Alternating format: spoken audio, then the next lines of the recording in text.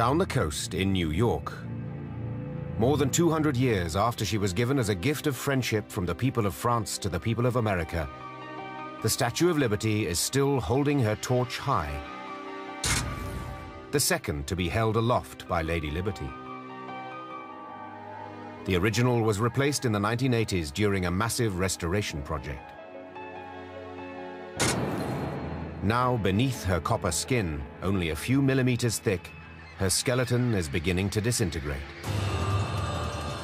The steel straps that hold the copper to the steel framework would pull away, the rivets would pull away over a period of 100 to 200 years. Her end has not yet come, but without humans, it soon will.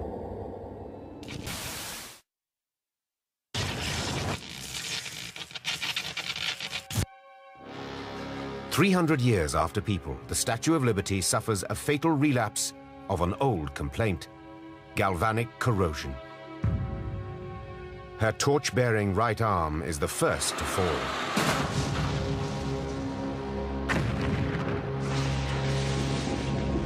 Other parts quickly follow.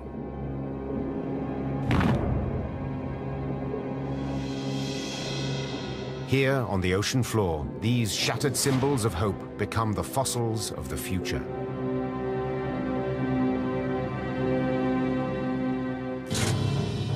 The hand with a torch would, by that initial ballistic trajectory, embed itself maybe up to half a meter into the mud. And that impression may well stay, just in the way that footprints are preserved in mud and sand.